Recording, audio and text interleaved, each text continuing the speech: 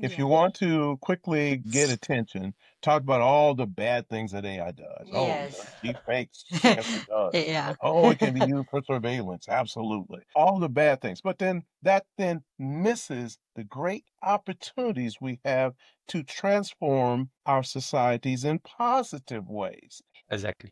Agree. Right. I mean, in fact, Professor Yuan's deepfake is a good thing. If you know about some of the news in China, I think in a particular year there was a lot of kidnapping, and the parent and the kid was separated for more than 20 years. What some of the people use the deepfake technique was to basically take the child images and make deepfake into what the child looks like in 20 years time, and they actually got a lost and found of of OMG. the child. So That's a same tool, great, yeah, same tool yeah, that used to deceive someone, like what yeah. Professor Joan mentioned, could be used for Yes. good.